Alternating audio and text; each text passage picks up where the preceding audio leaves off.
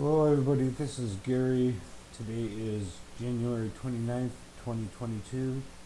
It is 4:13 p.m. Eastern Standard Time in the United States in Rochester, New York. And this is my coping with schizophrenia blog entry for today. I've pretty much stopped doing live streams. Nobody watches them anyways, and I end up just posting them as videos. So from now on, I'm probably going to just do videos and then upload the video. Today is an okay day. I've had better days. I'm in some degree of physical pain. I'm still continuing with my physical therapy exercises because I have diffuse pain throughout my body, my muscles, my joints, my tendons, my ligaments. I don't have an official diagnosis for what's causing the pain. I am taking some medications for the pain, whatever is causing the pain. I'm on Flexeril, which is a muscle relaxant. I'm on gabapentin, which is an anticonvulsant, also known as Neurontin, used to control my nerve pain. We don't know what's causing the nerve pain. And I'm taking arthritis strength Tylenol, and occasionally I take to relieve the arthritis inflammation in my left hip and in my knees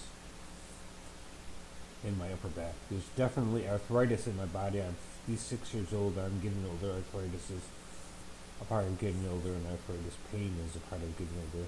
But the arthritis doesn't explain all the pain throughout my body, my muscles, my nerves, and things like that. I've got a busy schedule next week. On Monday, I'm seeing my psychotherapist. I've been seeing her about once every 2 weeks.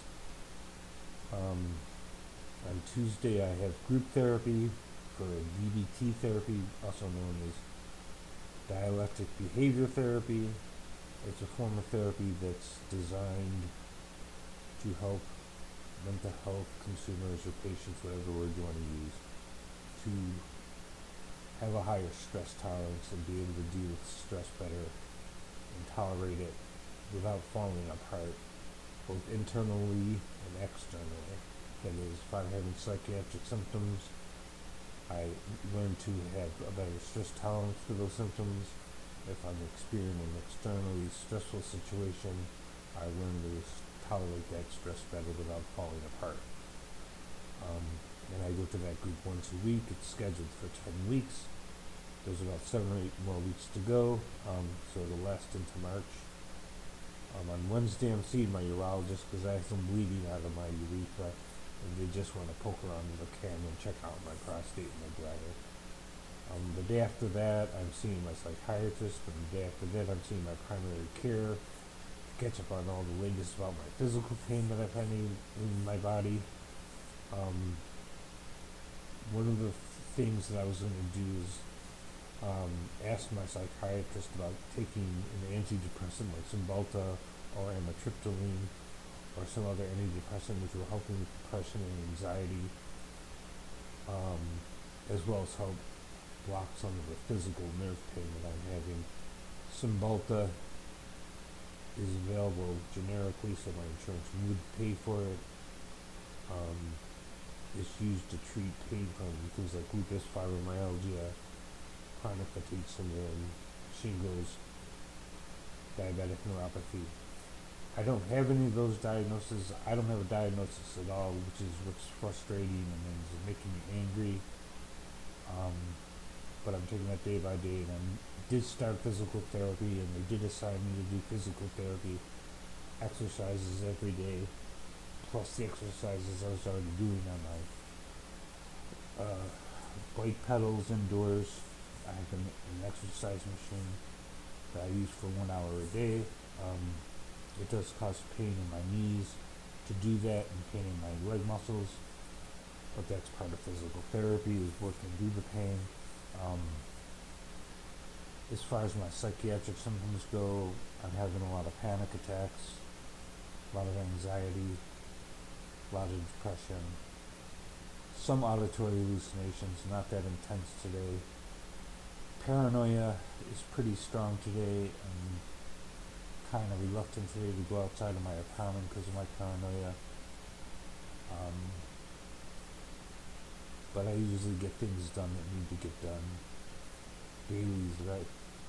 Daily activities of living, showering, doing my wash, keeping the apartment clean, emptying the garbage, taking care of myself physically, trying to eat better because I have been diagnosed as pre-diabetic, which is often caused by Seroquel, which is what I'm on as a night medication.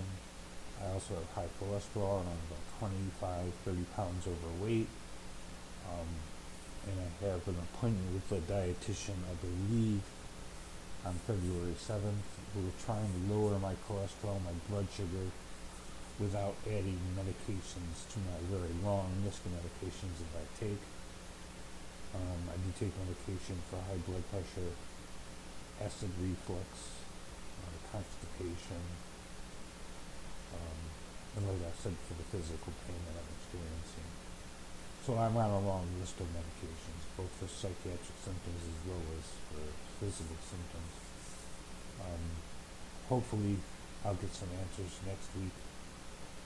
Right now I'm just taking it day by day, going through my daily schedule, sticking to my work on my computer, sticking to making these videos, exercising, doing my physical therapy exercises. Those are a new part of my schedule. Meditating twice a day. I am still on Klonopin twice a day, 0.5 milligram twice a day. I doubt my psychiatrist is going to remove that anytime soon because of the stress I'm under. But it is the eventual goal to get me off Klonopin altogether. Of course, it'll probably be done gradually. Klonopin is a controlled substance and it's not the best long-term solution for anxiety, which is exactly why I'm going to ask my psychiatrist about an antidepressant that can help me deal with anxiety, depression, as well as physical pain. There would be two benefits from taking that kind of medication.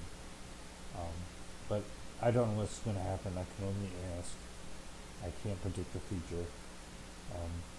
I'm in less pain today than I was, say, 2 weeks ago.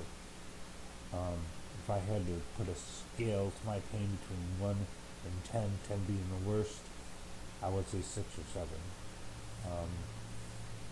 I slept on and off last night. I didn't get up until around 8 a.m., which is actually kind of late for me. I usually wake up at about 4 or 5 in the morning and then meditate, and I'm up for the rest of the day, but for some reason I slept late today, and I'm not sure why. But I did get some sleep, which is always good. Insomnia makes my physical problems worse, and it makes my psychiatric symptoms worse. So it's always a good thing that I get a good night's sleep. It makes it easier for me to deal with the stress of physical pain and psychiatric symptoms. So I have a full schedule next week for medical reasons and psychiatric visits, psychotherapy visits, group psychotherapy visits. A lot lined up for next week. It's winter here. I don't have a whole lot of motivation to go outside, which is maybe not a good thing. Staying alone for too long can reinforce paranoia. It can reinforce hallucinations. It can reinforce depression and anxiety. And I understand that it's probably not a good thing to stay indoors all the time. But sometimes it's hard for me to motivate myself to go outside, especially during the winter. Cold weather makes my physical pain worse, particularly the arthritis in my joints, and it's also not helping the muscle pain and the nerve pain. It just tends to make it worse. So that's all the report for now.